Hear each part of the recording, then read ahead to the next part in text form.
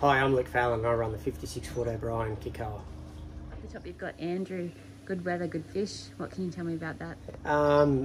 We'd been fishing up the reef a bit high up at day and have really good fishing there, but it started to dry up a bit, so we snuck back down to the top of 10 and fished second quarter to try and find a big one, and luckily we did. Caught a nice one that we called 900 there that did all the right things, and it was a nice calm day to catch him too.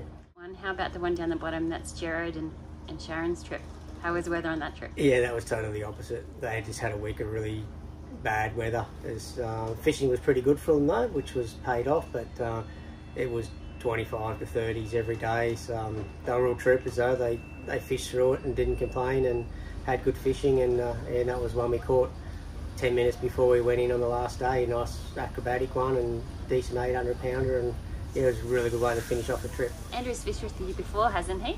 Yeah, he fished down at Fraser with us in 2018. He come out to complete his IGFA Royal Billfish Slam.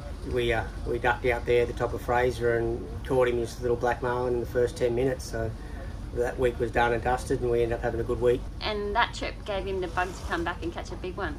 Yeah, brought some mates, and yeah, he got the big one for that week, and we caught a couple of nice ones during that week as well, like 600-700 pounders, but that was a nice hot 900 pounder to finish it off.